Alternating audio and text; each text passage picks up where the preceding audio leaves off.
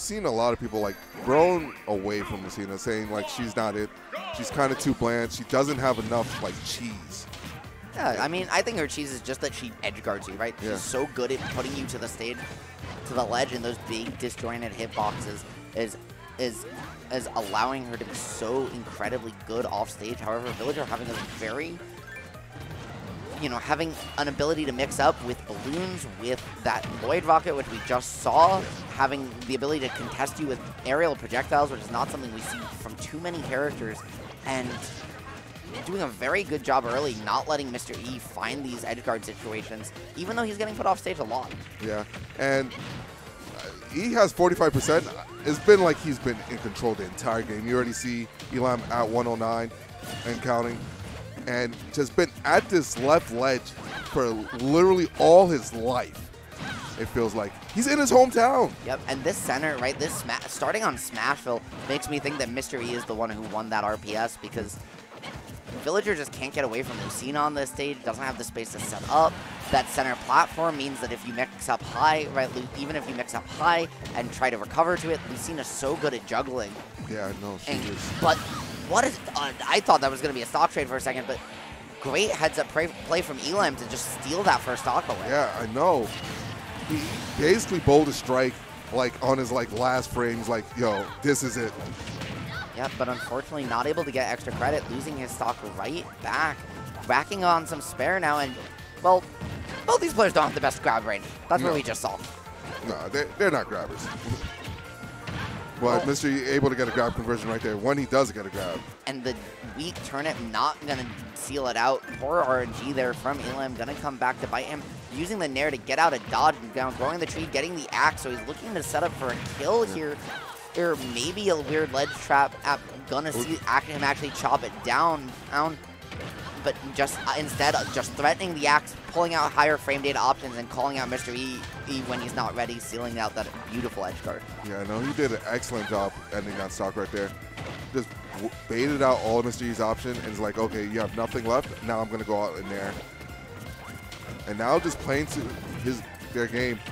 Just stalling out Mr. E, just playing a bit more defensive, saying you have to come to me, and you don't have a projectile, so you got to fight on my terms. That was so smart. The back air there into that forward air, able to find the grab conversion off of it. Doesn't get too much more. I love the pocket B reverse as well, just as a mix-up attempt, but Mr. E ready for it, ready for the Lloyd rocket as well, and gonna close out the stock player for it. Yeah, no, Mr. E is doing a good job. Just like keeping pace. Feels like he's been winning like 85% of this game, but it's somehow he's just losing. Elam is just able to close out these stocks at the correct moment. Yeah, it definitely is like Villager loses neutral for a minute, gets one chance to set up, and all of that losing suddenly becomes conditioning, and then you just die. And it's been pretty frustrating. And that's what makes Elam so good. He's just able to find his opportunities and just pounce on it. Yep, that time though, he's going to be the one getting pounced on, his landing getting caught, however, still finding his way down to stage very quickly. That bowling ball, Mr. E this time ready for it, drifting a little bit under the ledge, so. That guy is so risky. I would not have thrown out that. And that's going to be the bury. A lot of players there are going to opt to try and get that bowling ball, but Elam recognizing that Mr. E is pretty good at this game. He can mash pretty hard.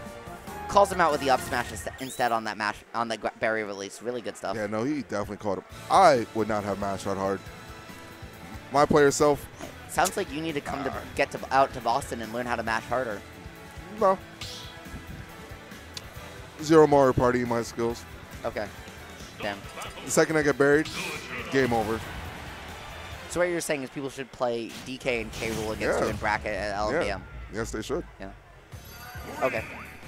Good to know. You heard it from player 4. He's going to lose to DK and K Rule. He's totally not lying to the people right now. Never lie to the people. These are my people. Why would I lie to you guys? All right, let's start of game 2. And we're going right back here to Smashville. Mr. E definitely won that RPS, I think, considering this is where we're going. Yeah. It's so good on paper, but Elam sealing out the game 1, starting off slowly again. But this corner situation is really where he's found so much throughout the set. Yeah, and if I'm Mr. E, I do see the logic. I don't think I lost because of the stage. I basically had control for most of the game. I just need to clean it up in a few instances, and it's basically mine. Yeah, he just keeps getting mixed up by Elam. He knows the kit of both these characters so well, right? This is the downside of Lucina, is that she's simple. Yeah, no, she doesn't have, I wouldn't say mix. I think like the better word is like, I don't know the better word. Someone in the dictionary. I think it's very easy to understand her win conditions. It's very easy to understand what she's looking for in any situation. Whereas a character like Villager, you know, maybe he's got a little bit more movement in their standard game plan. Yeah. It's probably a good way to put it. You know, in simplicity also comes beauty, and that's what we're seeing from Mr. E here, just doing a beautiful job showing you how to keep your opponent at ledge, call them out, find these juggles, find these edge guards, just maintain this advantage state and not let Elam back down to the ground. Yeah, no. All right, down tilt.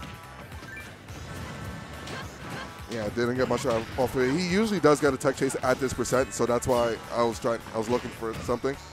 But yeah, back throw, not going to take it right there. And I love the tree mix-up, forcing the up B bowling ball as well.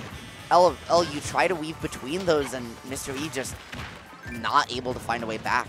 Yeah. And really rare for him to actually miss ledge too. So I give that a good job to Elam to apply so much pressure off stage. I mean, he really had no choice because otherwise, right, he's either getting caught by tree if he up B's earlier, or if he up B's later, he's getting caught by that bowling ball. Yeah. So. And now just the Dancing Blade gonna get mixed up into that Dolphin slash, not gonna close it out just yet, but something we might see more from Mr. E. He's starting to condition in Elam to try and get a little bit closer to his shield, and we're seeing that percent where if nothing else, it would close out the stock. Yeah, no.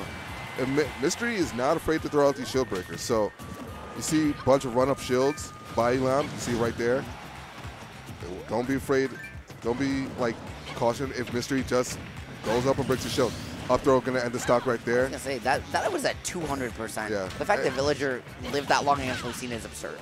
Yeah, but he hasn't been getting like the best of hits, and that fair is kind of stale. He's been throwing it out a lot.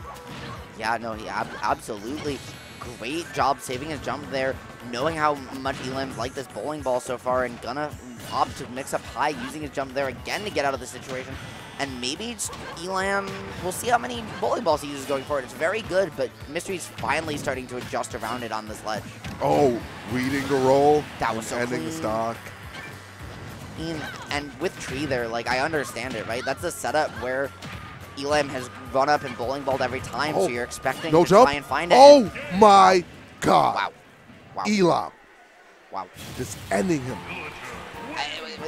Mr. E just, right, that was the second time he got forced into, you know, a situation without a jump where he got stuck between a rock and a hard place.